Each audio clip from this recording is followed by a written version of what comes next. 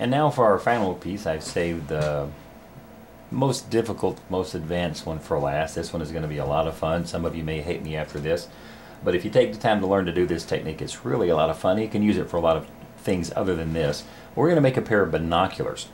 No dinosaur hunter would be caught dead without in the field without his binoculars, so that he can see the dinosaur without having to get it too close. You can see we've got some interesting balloons here. We've got a 160, and I've chosen gray. I've got about 1.5 inch nozzle left uninflated on it. I've taken two 360s. You can use 350s or 360s for this, and maybe it helps if that's behind you can see. I've blown these up all the way to the end and then tied them off so that I have just a bubble from the end about 8 inches long from each of these, and they need to be fairly tight so they'll stay nice and clear. So two 360 end pieces. We're going to set those aside for the moment. I'm going to keep one out, and then I've got two 660s. Again, you can also use a 646 if you like. These happen to be 660s. These are gray, and I've blown these up about 8 or 9 inches. They need to be slightly longer than your clears. Now is where the real fun begins. Now we're going to take one of our 660s and one of our 360s, and we're going to put the 360 inside the 660. We're going to start with the 660 by making a little small bubble on the end of it, and then we're going to take that and make it a jumbo tulip twist, more or less, or the beginning of a tulip twist, by pushing it back, that bubble back up inside there. Now I'm having to work this out on the table out at arm's length. It makes it much more challenging. It's much easier when you're doing this if you can hold it against your body to stabilize it, but if I do that you can't see it, so bear with me. Now we're going to take, once I've got that bubble secured in there, we're going to take our 360 and we're going to push it up inside the 660, pushing that bubble further up in there. And this is where it really is going to get fun.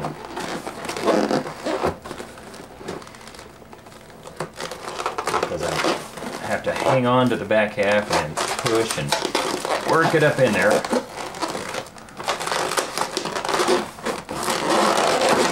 There it goes, fighting with me. And once you've got it pushed all the way up in there, now we're going to take and cut a little hole in this other end, like the 660, or possibly pop it. There we go. And now our 360 is up inside there. And this is why we had that bubble on the end. This one, sometimes when it pops, it'll just, if you can get this hole to clip, it'll be, and you just roll that second layer back off so that you only have a single layer. This one popped and it pulled all back, so I didn't have to do that. I'm going to take the end here and I'm going to trim that a little bit. And as I was saying, this is why you had that bubble on the end in there, and this is why mine got tight, because it pushed further in than I wanted. But this gives me something to grab. If I just pushed it in on the end of the balloon, it would be like that and there would be nothing to grab. So now I can grab this and pull it away just a little bit from my 360. And once you've got the two ends trimmed off, now you're just going to take, not too far, and you're going to roll this back on either side just a little bit so that your 360 is now protruding out from the end.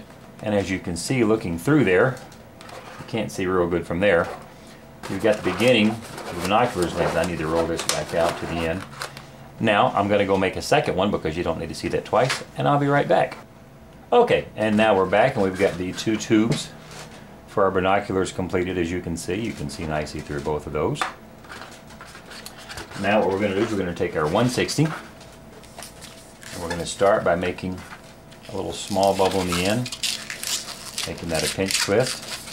Make another little small bubble in the end, make that a pinch twist as well.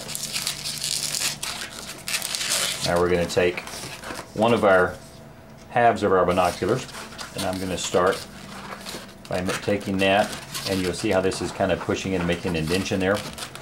I'm going to lay this around in that little indentation and just wrap the 160 all the way around till I come back to the two pinch twists, and then twist it around those two pinch twists to secure it in place. Now I'm going to take my other half of my binoculars, and since I've got the, you can see it a little bit there, the knot is right there, the nozzle end. I want the nozzle end here as well. And I'm going to do the same thing. I'm going to wrap it around this one. completely around it. Oops. Again, coming back to the pinch twist and twisting it into those 2 pinch twists there, thus holding it in place. There we go, there's the beginning of that. Now I'm going to lay it alongside one of them till I get to where the gray ends on this. And I'm going to repeat that process. I'm going to twist the bubble to match that length, and I'm going to make 2 small little pinch twists, just like I did before. I want to make sure it lays kind of straight, and you're going to wrap it around your first half, and then back in around those 2 pinch twists. Okay, now we've got that first one wrapped around, and you've secured that in those 2 pinch twists. Now we're going to take and we're going to go around our second one here, and we're coming to the end of the balloon. So what I'm going to do is I'm going to bring it around, and I'm going to measure about where it's going to cross. And again, you want to make sure it's tight. And then I'm going to take and pop a hole in the end of this little piece here, so I can tie that off, just like that. I'm going to burp it just a tiny bit. Tie that, and I'm going to grab my other part of my binoculars back up here, and we're going to wrap that all the way around again, securing that into those 2 pinch twists there. This can be a bit of a trick sometimes, but oops, my binoculars just popped out. Once you've got that secured there, we're going to push this back over it. We're going to take our 2 pinch twists and position them just like we did our first ones, where they're on opposite sides there. And there. Now you have a pair of binoculars that not only look cool, but you can actually see through them.